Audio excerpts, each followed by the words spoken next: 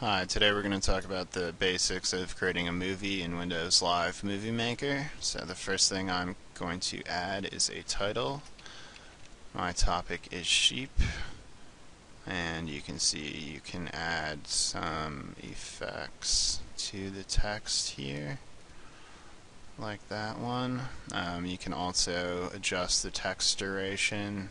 It always comes in at 7 seconds. That's generally going to be too long.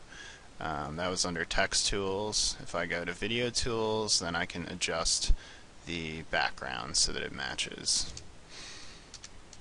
The next thing, let's add some nice photos here.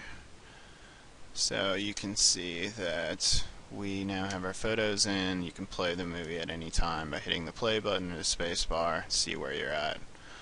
The pictures are also going to come in at 7 seconds, which is generally going to be too long, so we can go and pull those all down to a shorter amount of time.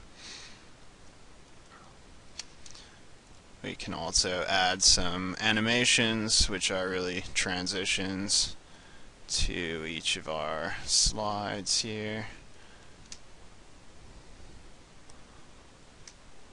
And we've experiencing already a common problem with Windows Live Movie Maker, which is the text is bleeding over into the next slide. So I adjusted that down again. Now we have sheep on the black, transition, and we have our pictures. The next thing I'm going to do is add a video clip.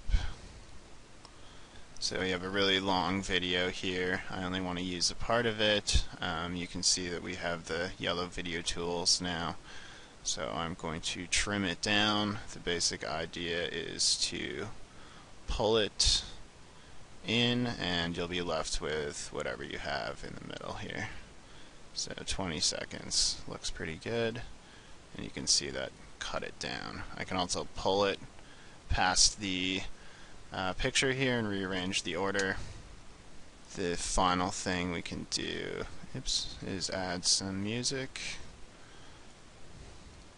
tie it all together, and we can add some credits at the end.